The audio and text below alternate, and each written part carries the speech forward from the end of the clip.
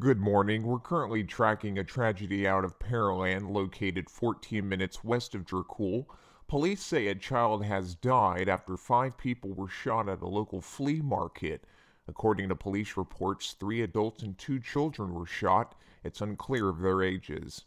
This happened at the Coles Flea Market around 5:30 p.m. on Sunday after 2 men had an altercation. The scene is still very tight down and locked down at this point while they're conducting a thorough sweep of Coles Flea Market. Our investigators are interviewing people that were involved, victims that were involved, to ascertain exactly what happened.